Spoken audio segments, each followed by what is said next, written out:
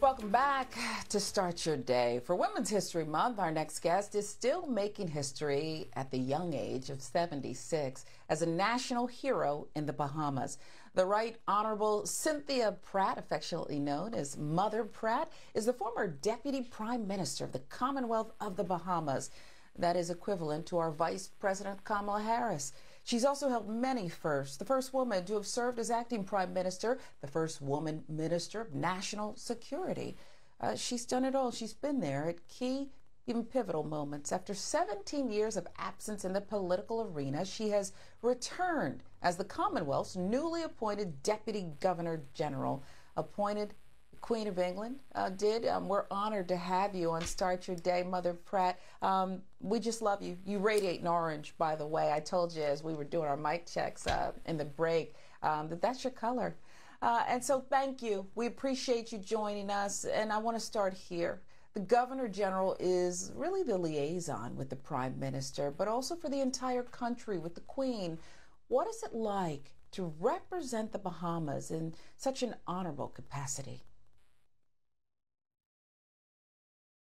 Well, let me begin by saying it is always a pleasure to hear from you, Sharon. I thank you so much for taking Yeah. time to interview me.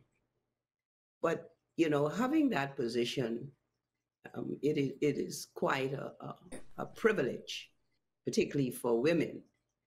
And it is unique, but it is also very testing and trying. You have a lot of temptations to do things or say things because you're scrutinized a lot because you're a female. Most of the time, there are always Hmm. critics that you're not able to perform in that capacity, and so you prove them all wrong. You prove them all wrong. But I've always been a fighter. I've always been an overcomer, and I'm stronger when you say that I can't do it.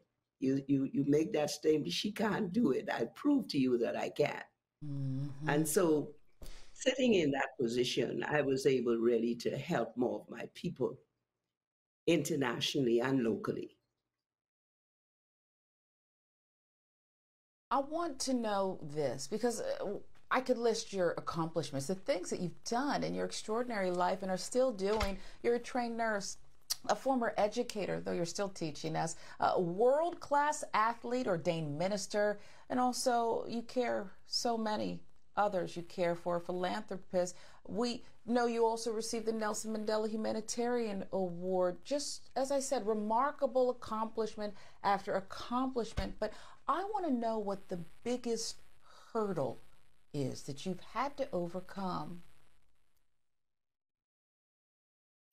But one of the biggest hurdles in my life has always been the fact that when in my country, I must say it might not be internationally, but in my country, when you live in the inner city, there's always some Mm, critics. There's always some negative response about where you live.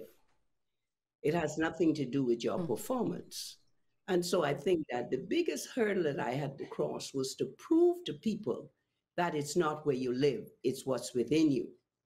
You can overcome and you can achieve no matter what, because if it's on the inside, Sharon, it will come on the outside. And so I think that I had a message. I've always been preaching this to our young people in particular who comes from the inner city, and that's where the majority of us come from, that you don't have to prove them wrong. You must prove them wrong. In doing wow. so, you will show them that you're able to achieve as much as they have achieved, even though they live in a gated community. And I think that's one of the major Hmm. hurdles that I had to, Wow. even sitting in the parliament.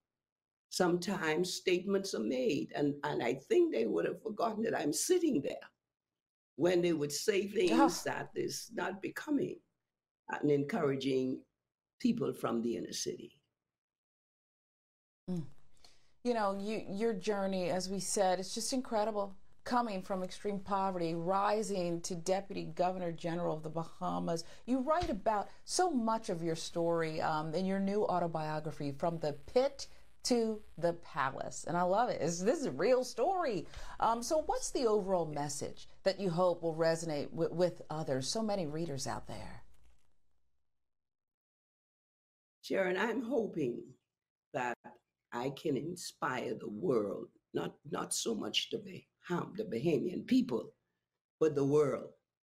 There are masses, millions who are still in the pit and hoping Wow. what is happening to their world because they're told that they can never make it based on where they're coming from. And so I want them to know there is a woman who believes that I can achieve whatever I want to achieve.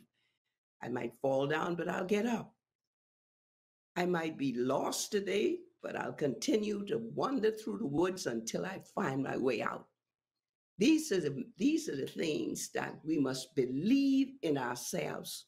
We must be overcomers. And I am one who believe in Mm-hmm. overcoming all of the challenges, not because I want to prove it to the males, but I want to prove it to the nation because women as a Yes. whole sometimes are scrutinized by not being able to do this or not being able to do that. As a Minister of National Security, I was the first Mm. woman to sit in that position. Of course, you know what I had to go through. I was too soft, I was Mm-hmm. too emotional, all these things until I started to perform and they saw I wasn't too soft there making decisions because here is the police leading, here is the defense force I'm leading, and here is the prison I'm leading. So I'm saying to Wow. you that I can perform. Being female has nothing to do with it. But when I stood firm, You they know, knew I was serious about what to say.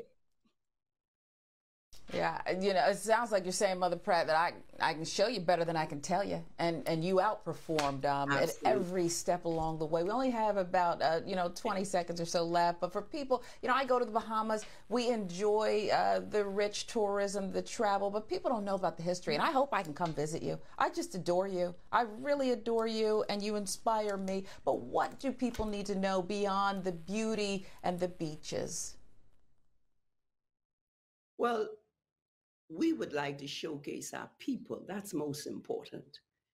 The days of sun, sand, Hmm. and sea is gone.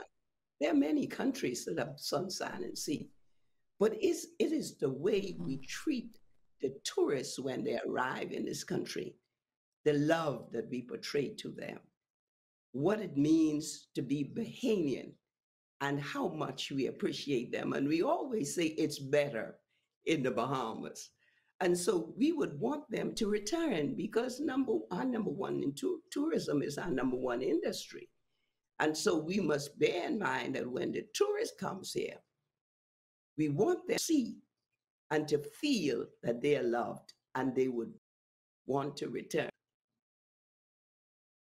Absolutely. From slavery to independence, was looking at some pictures of the museum there. Just remarkable people in the Yeah, Bahamas. And I am going to come see you, Mother Pratt. Hopefully, you'll open the door for me. That book, From Pit to Palace, is available now for pre yeah. order on Amazon. Everyone should buy it. Everyone should read that book. The proceeds will go to the Mother Pratt Foundation.